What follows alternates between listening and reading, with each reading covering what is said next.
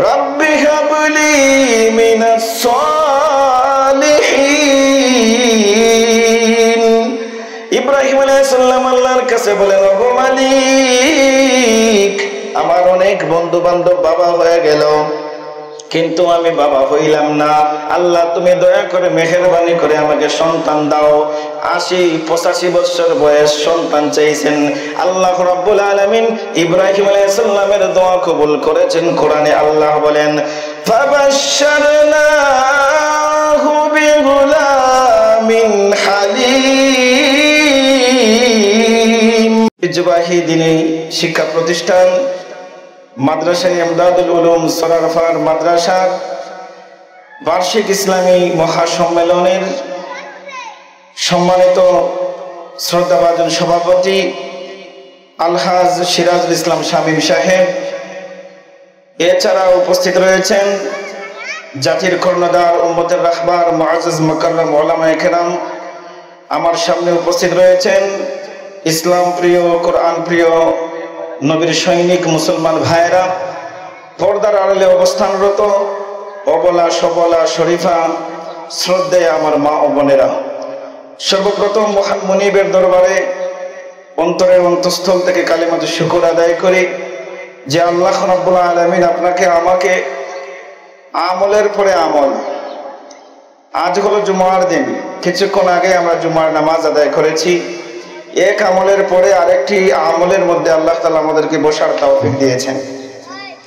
এই জন্য সকলেই অন্তরের অন্তঃস্থল থেকে জোরে সোরে আওয়াজ দিয়ে আল্লাহ পাকের কাছে কালিমাতুশ শুকর আদায় করি। সকলে বলি আলহামদুলিল্লাহ। আর একটু জোরে বলি আলহামদুলিল্লাহ। মুআজ্জাজ হাজিরিন, ভারাক্রান্ত হৃদয় নিয়ে আপনাদেরকে একটি কথা বলতে হচ্ছে। বিগত বছর আমাদের মাহফিলে দীর্ঘদিন যাবত যিনি সভাপতি ছিলেন, আমাদের সরারফার মাদ্রাসার সভাপতি এবং মসজিদের মুতাওয়াল্লি আলহাজ বদরুদ্দিন আহমদ কামরান সাহেব আজকের এই মাহফিলের সভাপতি নাই। তিনি প্রাণঘাতী করোনা ভাইরাসের কারণে দুনিয়া থেকে বিদায় নিয়ে গেছেন। তিনি সহ যাদের পরিশ্রমে এই সরারফার মাদ্রাসা পরিচালিত হচ্ছে, অতীতে হয়েছে, যাদের বুদ্ধি পরিশ্রমের বিনিময়ে এই মাদ্রাসা পরিচালিত হচ্ছে, যারা খবরবাসী হয়ে গেছেন, আল্লাহ তাআলা যাতে এই মাহফিলের উসিলা করে তাদেরকে কবরের আযাবকে মাফ করে দেন। সকলে বলেন আমিন। এবং যারা এই মাহফিল বর্তমানে সুস্থ শরীর নিয়ে আছেন, আমাদের বর্তমান সভাপতি সাহেব সহ মাদ্রাসার ক্যাশিয়ার সাহেব, সেক্রেটারি সাহেব, আল্লাহ যেন সকলকে সুস্থতার সাথে এই মাদ্রাসার খেদমত করার তৌফিক দান করেন। সকলে বলেন আমিন। আমাদের এই মাহফিলে দূর দূরান্ত থেকে বিজ্ঞ দক্ষ উলামায়ে কেরামগণ আসবেন। মূল আলোচনা আমরা ওনাদের থেকে শুনবো। আমাদের নিজেদের এই প্রতিষ্ঠান, সেই হিসাবে পবিত্র কোরআনে কারিম থেকে ছোট্ট একটি আয়াতে কারিমা তেলাওয়াত করেছি। আয়াতকে সামনে রেখে খুবই অল্প সময় আপনাদের সামনে কিছু আলোচনা করার জন্য চেষ্টা করব। আল্লাহ তাআলা আপনাকে আমাকে এই আলোচনা শ্রবণ করার এবং বলার তৌফিক দান করুন। ওয়া মা তাওফীকি ইল্লা বিল্লাহ। আপনারা অবগত আছেন, এখন বিভিন্ন পত্র পত্রিকায় প্রকাশ হয় যে সমস্ত নিউজগুলো জাহেলিয়াতের সময় প্রকাশ হইতো না। কেমন নিউজ? জাহেলিয়াতের সময়, অজ্ঞতা বর্বরতার সময় এমন খবর পাওয়া যায় না যে সন্তানরা বাবাকে হত্যা করেছে। জাহেলিয়াতের সময় সন্তান তার মাকে হত্যা করেছে, বাবাকে হত্যা করেছে, এই রকমের ইতিহাস পাওয়া যায় না। বর্তমানের জাতীয় পত্রিকাগুলো সহ গ্রামে গঞ্জের প্রত্যেকটা নিউজে আমরা মাঝে মধ্যে এমন কিছু খবর দেখি যে সন্তানের হাতে বাবা খুন হয়েছে। নাউজুবিল্লাহ। এমন একটি সময় আমরা বিরাজ করতেছে যে সময় মানবতা বিপন্ন, মানুষ মানুষের সাথে আন্তরিকতার সুসম্পর্ক, আন্তরিক সম্পর্কের জায়গায় ফাটল, বিচ্ছিন্নতা আজ আমাদের মাঝে। গত কয়েক বছর আগে একটি মেয়ে, ঐশী নামে একটি মেয়ে, তার বাবা হলো পুলিশ ইন্সপেক্টর, সেই বাবাকে নিজ হাতে কুপিয়ে কুপিয়ে হত্যা করেছে, তার মা সহ। আপনাদেরকে আমি প্রশ্ন করি, পৃথিবীর এমন কোন মা বাবা আছে যে মা বাবা তাদের সন্তান থেকে নির্যাতিত হইতে চায়? এমন কোন মা বাবা আছে যে তার সন্তান থেকে নির্যাতিত হবে? ও মুসলমান ভাইরা, তাহলে বোঝা যায় বর্তমান সময়ে মা বাবা সন্তানদের থেকে নির্যাতিত, আবার অনেক মা বাবা তাদের সন্তানকে সঠিকভাবে পরিচালনা করে না। সন্তানরা যদি, মা বাবা সঠিকভাবে যদি সন্তানদেরকে পরিচালনা করে, তাহলে আজকের এই সরারপাড় মাদ্রাসার মাহফিল থেকে আমি এই কথা আল্লাহর উপর বিশ্বাস রেখে বলতে পারি যে মা বাবা তার সন্তানদেরকে সঠিকভাবে লালন পালন করবে, প্রয়োজনীয় দ্বীনি শিক্ষা দিবে, এই সন্তানগুলো তার মা বাবাকে অত্যাচার করা তো দূরের কথা, এই সন্তানগুলো মা বাবার নাজাতের ফয়সালা হয়ে যাবে। সুবহানাল্লাহ। তাহলে সন্তানরা কিভাবে লালন পালন আপনারা করবেন আপনাদের সন্তানকে, ইসলাম কি বলে, এই বিষয় নিয়ে আমার আলোচনা। আল্লাহ রাব্বুল আলামিন পবিত্র কোরআনে কারীমের মধ্যে ঘোষণা করেন, দুনিয়ার মানুষেরা শোনো, ইয়াহাবু লিমান ইয়াশাউ ইনাসা ওয়া ইয়াহাবু লিমান ইয়াশাউ যুকুর আও ইউযাওবিজুহুম যুকরানা ওয়া ইনাসা। আল্লাহ রাব্বুল আলামিন तमाम পৃথিবীর মা বাবাকে লক্ষ্য করে বলেন, ও মা বাবারা শোনো, আমি আল্লাহ রাব্বুল আলামিন সন্তান দেওয়ার মালিক। সন্তান দেওয়ার মালিক হলেন কে? আওয়াজ দিয়ে বলুন, সন্তান দেওয়ার মালিক হলেন কে? আল্লাহ হলেন সন্তান দেওয়ার মালিক। আল্লাহ রাব্বুল আলামিন বলেন, আমি যাকে খুশি কন্যা সন্তান দান করি, যাকে খুশি আমি ছেলে দেই, যাকে খুশি আমি ছেলেও দেই মেয়েও দেই, যাকে খুশি আমি কন্যা সন্তানও দেই না ছেলেও দেই না। অর্থাৎ তাদেরকে বান্দা মহিলা বলে তাদের সন্তান হয় না। তাহলে আল্লাহ রাব্বুল আলামিন হলেন সন্তান দেওয়ার মালিক। আপনি যদি আপনার সন্তানকে সুসন্তান বানাইতে চান, তাহলে এক নাম্বার হলো সন্তান চাইতে হবে আল্লাহর কাছে, কারণ আল্লাহ হলেন সন্তান দেওয়ার মালিক। আমাদের সমাজে অনেক বাবা মা পাওয়া যায় সন্তান হয় না, সন্তানের জন্য আফসোস করে। আরে ভাই, সন্তান তো নিজে যতই শক্তি যতই প্রসেসিং করেন না কেন, আল্লাহ যদি আপনাকে সন্তান না দেন, আপনি কোনোদিন সন্তানের মুখ দেখতে পারবেন না।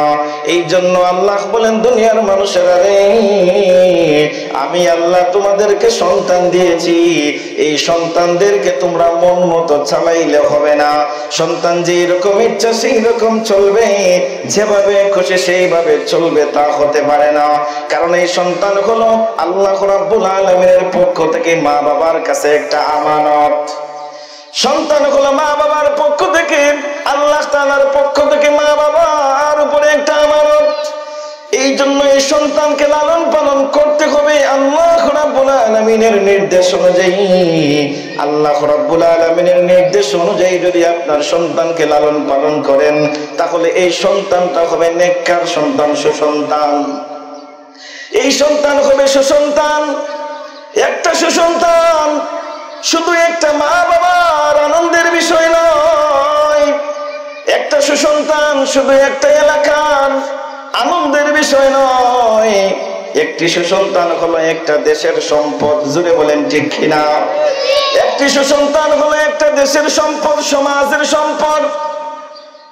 আর একটা কুসন্তান, মনে করেন চোর ডাকাত সন্ত্রাস ইফতিজার দর্শনকারী যদি কেউ হয়, কেউ যদি আপনাকে বলে এই দর্শনকারীকে চিনেননি, আপনি যতই চিনেন না কেন তারপরেও বলবেন আমি তো চিনি না, কারণ মাথাটা আপনার ওই দর্শনকারীর অপমান বেজ্জতির কারণে আপনি তার পরিচয়টা লুকায়া রাখেন। ও মুসলমান ভাইরা, সুসন্তান যদি আপনি আল্লাহ রাব্বুল আলামিনের কাছে সুসন্তান যদি চান, তাহলে এই সুসন্তানটাকে আল্লাহ এবং আল্লাহ রাসূলের নীতি অনুযায়ী চাইতে হবে, করতে হবে। আল্লাহর নীতির বাইরে গেলে সুসন্তান বানাইতে পারবেন না। এই জন্য 1 নাম্বার হলো আল্লাহর কাছে সন্তান চাওয়া। কার কাছে সন্তান চাওয়া? আল্লাহর কাছে। মাজারে গেলে গাঁজা পাওয়া যায়, আল্লাহকে পাওয়া যায় না। অনেকেই মাজারে মাজারে গিয়ে সন্তান চায়, গরু নিয়ে, খাসি নিয়ে, উট দুম্বা বিভিন্ন জিনিস নিয়ে মাজারে যায় বাবার কাছে সন্তানের জন্য। মাজারে গেলে গাঁজা পাওয়া যায়, সন্তান পাওয়া যায় না। মসজিদে গেলে আল্লাহকে পাওয়া যায়, গাঁজা পাওয়া যায় না। জোরে বলেন ঠিক কিনা?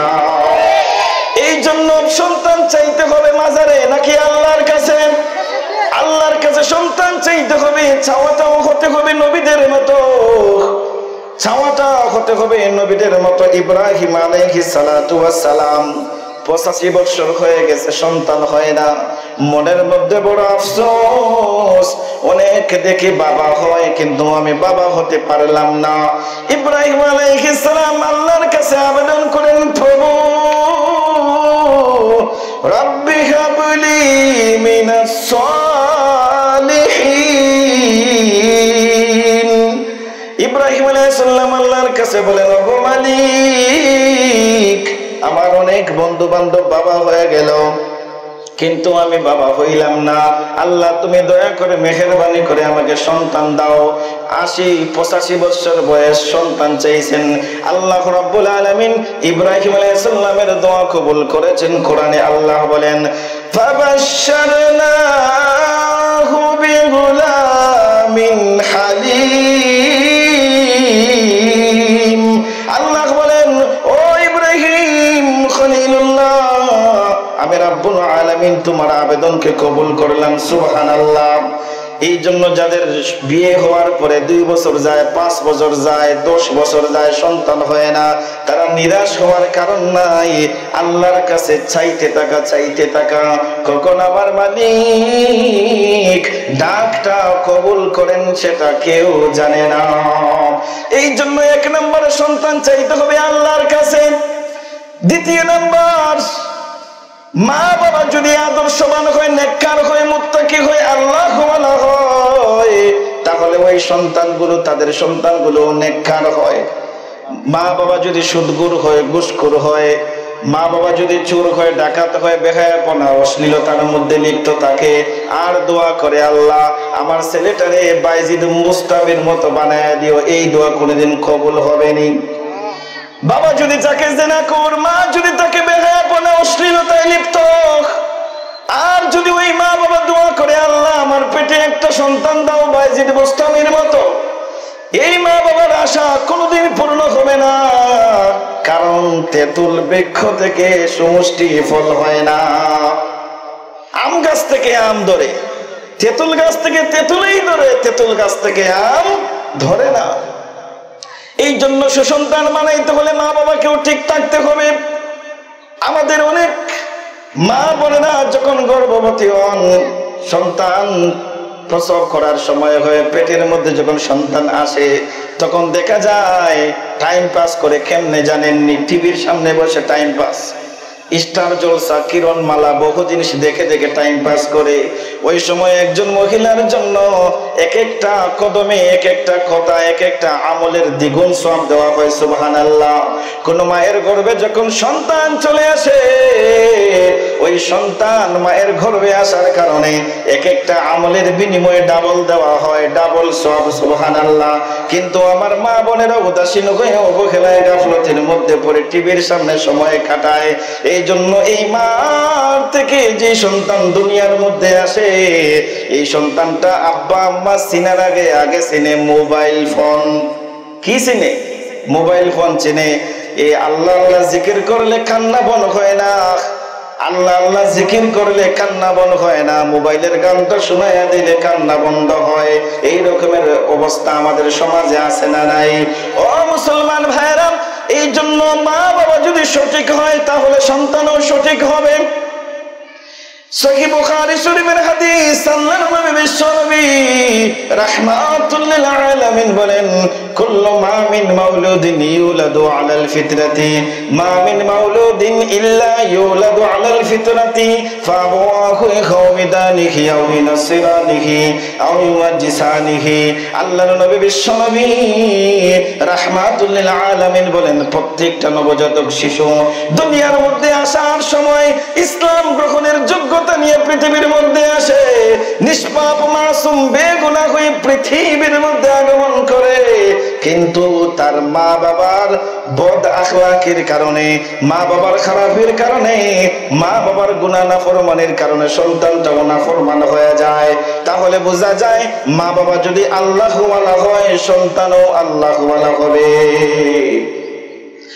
মা বাবা যদি নেককার হয়, সন্তানও নেককার হবে। আব্দুল কাদের জিলানী রাহমাতুল্লাহি আলাইহি নাম শুনেছেন? অনেক বড় একজন ওলি বুজুর্গ আব্দুল কাদের জিলানী রাহমাতুল্লাহি আলাইহি। উনি যখন মায়ের পেটে ছিলেন, অনেক উলামায়ে কেরাম বলেন ওনার মার অভ্যাস ছিল কোরআনে কারিমের তেলাওয়াত করা। পেটে সন্তান আসার পরে মা কোরআনে কারিমের তেলাওয়াত করতেন, তেলাওয়াতের অভ্যাস ছিল। ওই সন্তান পৃথিবীতে আসার পরে উস্তাদের সামনে যখন গিয়েছেন, যাওয়ার পরে কোরআনে কারিমের তেলাওয়াত শুরু করে দিয়েছেন। উস্তাদ বলে, ও বাবা, তুমি কোরআন শরীফের তেলাওয়াত কেমনে শিখলা? অন্য ছেলেদেরকে বারবার বলতে হয়, মুখস্থ হয় না, কিন্তু তোমাকে বলার পর দেখে যত তাড়াতাড়ি পারো তুমি শুনাইয়া দিতেছ।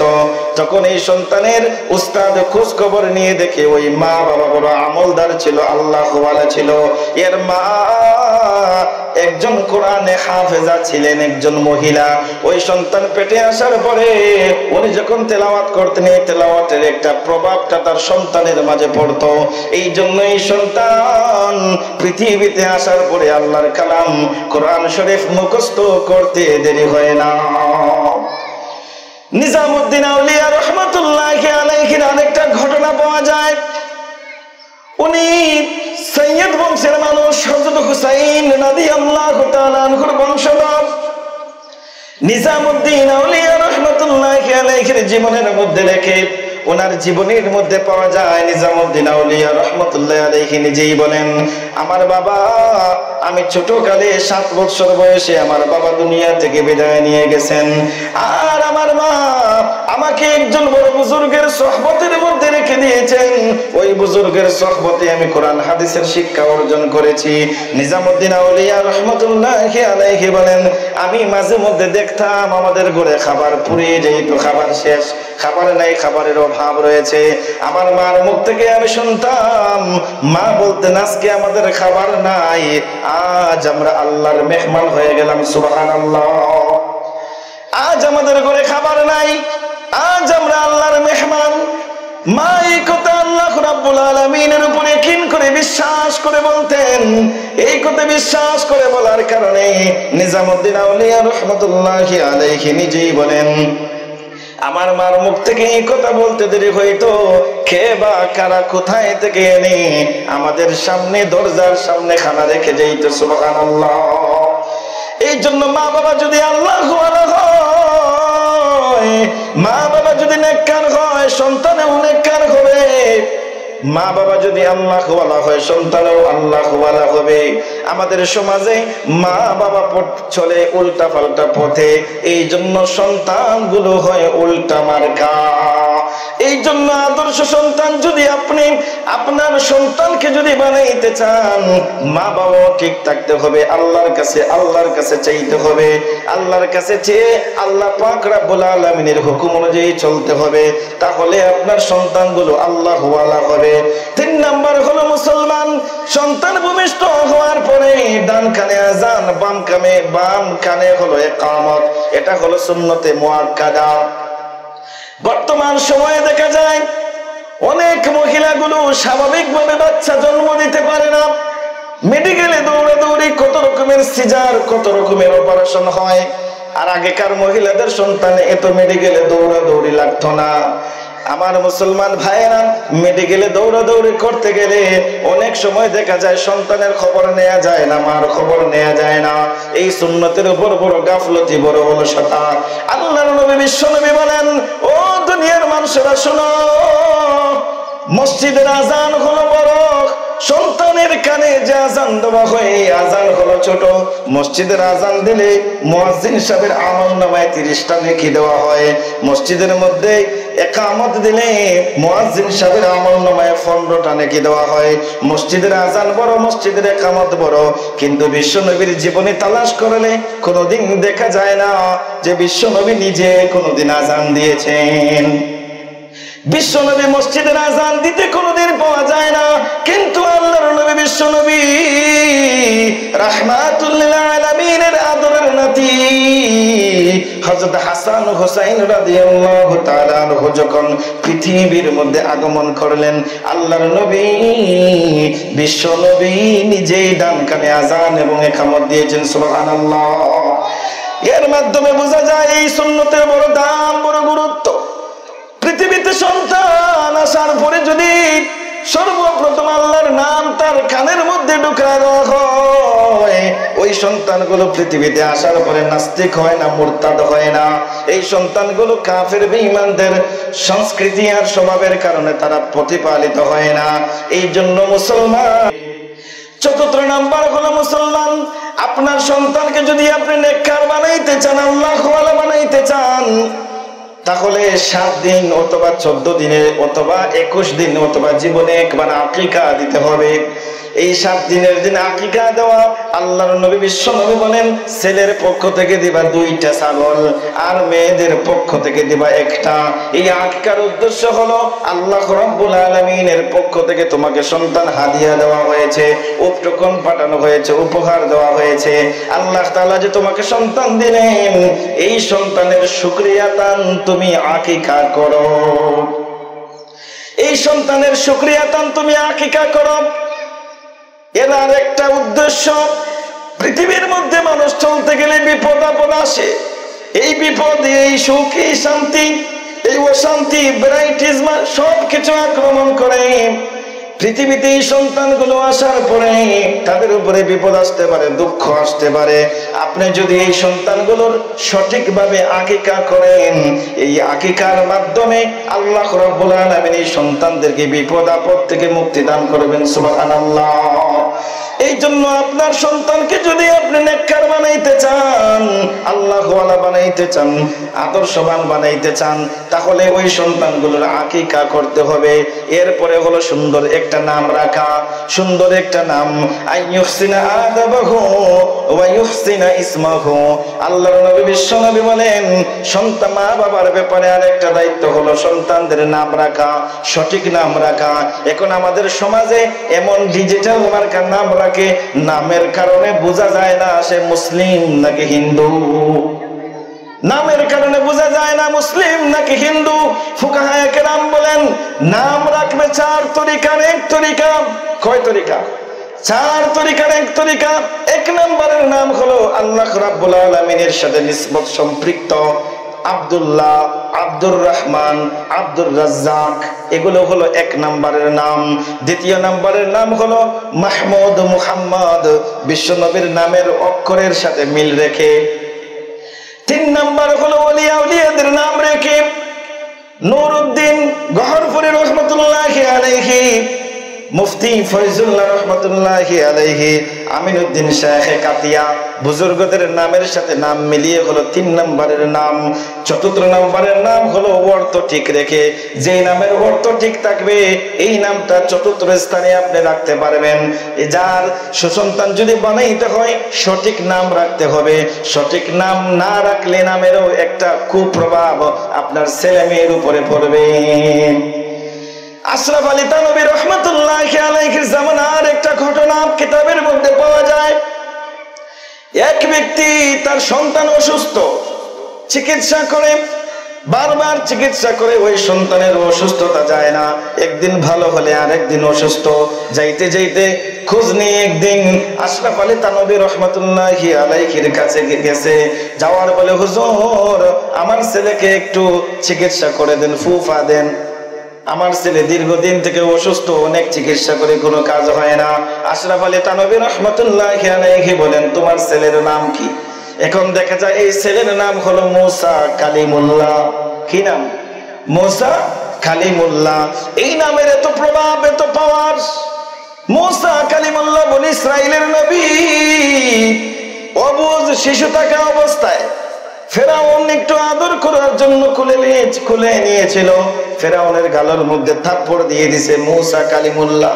এমন পাওয়ার এই নামের মধ্যে, এত শক্তি এই নামের মধ্যে, এই নামের প্রভাবটা সব শিশু সহ্য করতে পারে না।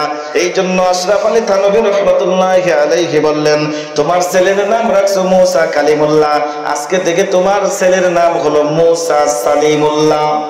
মুসা সালিমুল্লাহ, সালিমুল্লাহ মানে হলো শান্তি, প্রশান্তি, আরাম, কষ্ট ছাড়া মুক্তি।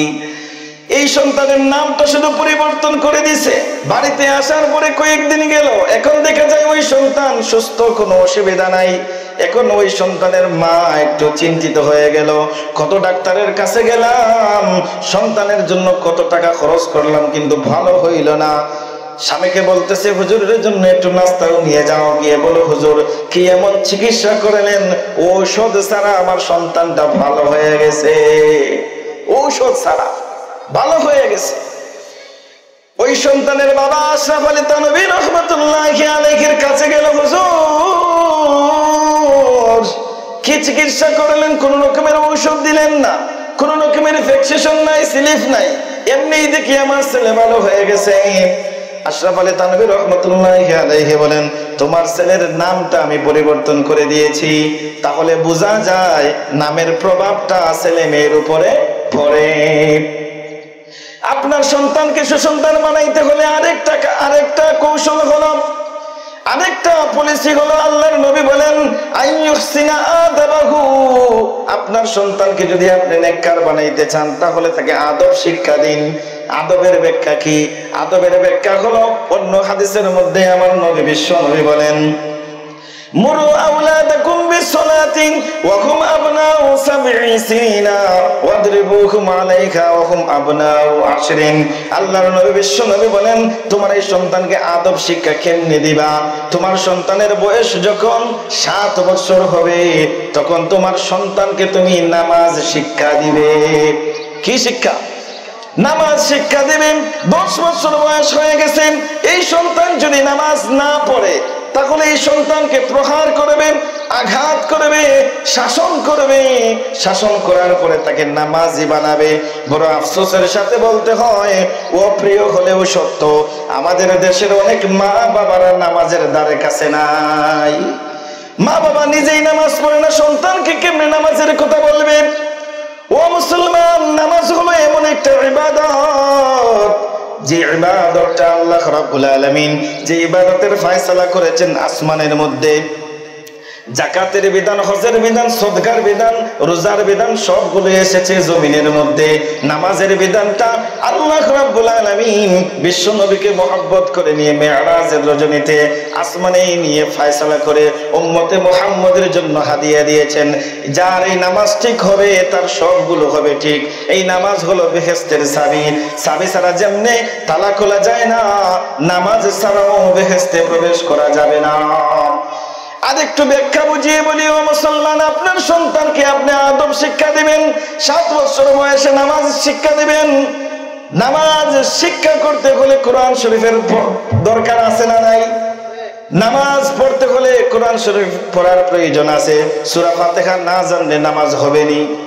সূরা ফাতিহা না জানলে কোরআন, রুকু, তাসবিহ, সিজদা এগুলোর নিয়ম কানুন না জানলে তো আপনার সন্তানকে আপনি নামাজি বানাইতে পারবেন না।